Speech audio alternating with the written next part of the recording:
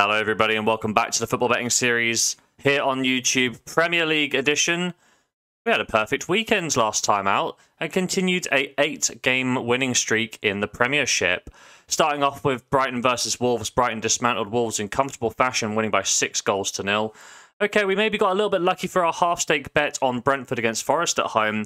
It did take a 93rd minute winner for that bet to come in. Bournemouth Leeds over 2.5. That was done in the first half as Bournemouth managed to trounce their relegation rivals from Yorkshire. And finally, well, maybe another little bit of luck here. Liverpool dominated Spurs in the first half an hour of the game. They're 3 goals up over that period, and we did pull out our profit. Our knees were knocking a little bit as Spurs did come back to draw 3-3, and I was thinking, instead of going 4 from 4, we're going to be pushed on this last selection. But about 10 seconds later, Lucas Moura created a wonderful assist for Liverpool to take the lead, 4-3. So across that week, we managed to take a profit of £49.60, and our Premier League record for the month is now at 81%. Without further ado, as the calendar ticks over to May, let's make some selections to start this month off. We open today's episode with first place Manchester City playing host to 16th place Leeds United. And the Citizens managed to pick up another win, this time away at Craven Cottage against Fulham, where the Londoners did put up a good fight, but ultimately did fall by 2-1. City managed to pick up another win, and became league leaders for the first time in 10 weeks. The Citizens continue their streak of 18 matches unbeaten. Domestically, Manchester City are scoring 2.6 goals per game, and creating 3.6 key chances per 90, defensively conceding just shy of 1 goal per game, with 10 clean sheets in 32 league matches. Things are looking pretty dark for the away side Leeds, as they did lose by 4-1 against Bournemouth in their most recent fixture. This does mean that Leeds have failed to pick up a single win in their last 5 league matches, losing 4 of these games. It's relegation form, and it's not too hard to see why, as Leeds score 1.3 goals per game, creating 1.7 key chances per 90, but it's the defensive record that really lets them down, conceding 2.1 goals per game, 5 clean sheets in their 34 league matches.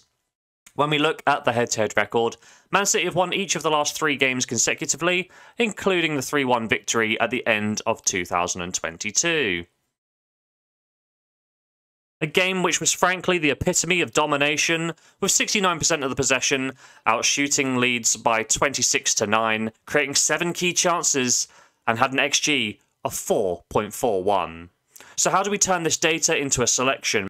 Because City on their own are priced at very short odds. Well, in each of the last 3 head-to-heads, Manchester City have been leading at half-time and go on to win the game. This is the angle that I would really like to exploit today. Additionally, outside of Leeds, City start fast, leading at half-time in 6 of their last 7 games in all competitions, and in each of their last 5 league games as well. Leeds United also really struggle to defend, conceding a league high of 67 goals, including the joint most on the road, with 36 goals conceded in their 17 away fixtures. Manchester City to win at half-time and then go on to win the game at full-time will be our number 1 bet. Unfortunately, the odds aren't up at time of recording, but I'm thinking this will be about the 1-2 or 2-5 mark. Our second selection sees 6th place Tottenham Hotspurs playing host to 11th place Crystal Palace. Spurs were once again embarrassed, this time losing to Liverpool. They were down by 3-0 within 15 minutes, but credit where it is due. Spurs did manage to score thrice consecutively to come back at Anfield. Shows there's a little bit of fight left in the boys that Ryan Mason has managed to cultivate following a pretty drab season. However, in typical Spurs fashion, they did go on to concede from Liverpool's kickoff after their equaliser due to some very suspect awareness from one Lucas Moura. This does mean the Lily Whites have only won 1 in their last 7 games, and statistically they do score 1.9 goals per game and create 2 key chances per 90, so every time they get into a really good goal-scoring position, Harry Kane normally finishes. Defence is the issue though, 1.7 goals against with 9 clean sheets in their 34 league matches. The away side Crystal Palace managed to beat West Ham in what was a Goalfest in their most recent game. The Eagles found the net 3 times in the first 45 and went on to win the game by 4-3. This did break a brief streak of no win in 3 matches. It's a positive step away from the relegation zone. However, it's not a good sign to be conceding 3 goals at home. And that's something to keep in mind here. The Eagles score 1 goal per game and create 1.4 key chances per 90, defensively conceding at a similar rate of 1.3 goals against, with 9 clean sheets in 34 league matches. When we look at the head-to-head record, Spurs have won 3 of the last 4 straight up, including a 4-0 battering of Palace by 4-0 in January. This scoreline didn't really reflect the underlying numbers, as Crystal Palace managed to create more shots than Spurs and held their own in terms of the possession battle. It was Spurs, however, who created a higher value of chances, winning the XG battle by 1.39 to 0.83.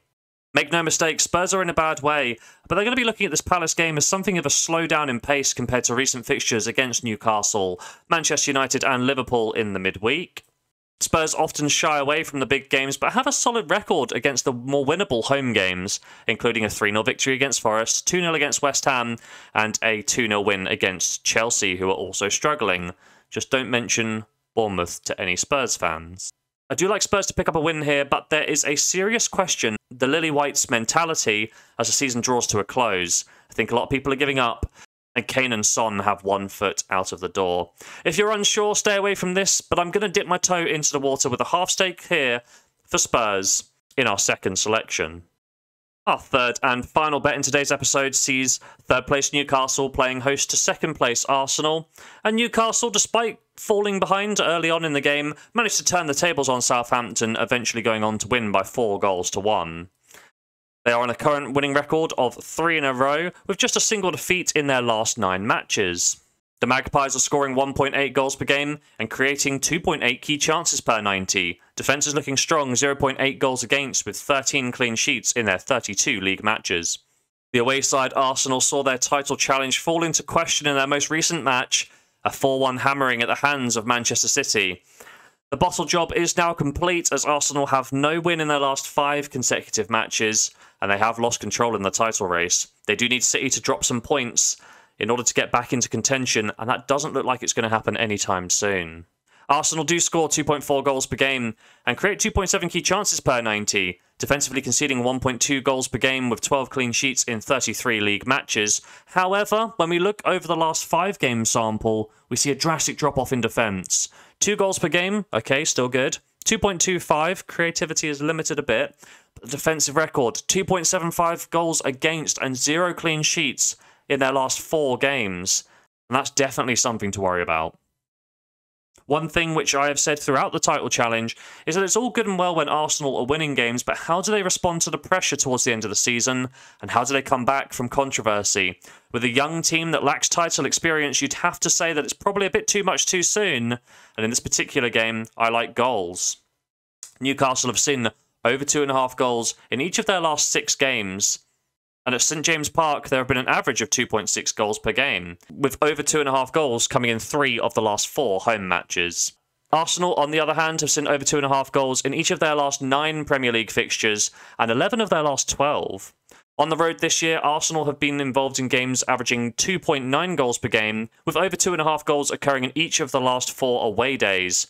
Over 2.5 goals will be our final bet in today's episode. So there we go, 3 selections in today's episode, starting off on the Saturday, 3 o'clock. Man City versus Leeds. We're taking City half-time, full-time. Odds not released just yet, but we're going to take the more conservative 2/5 option. £20 stake to return 8.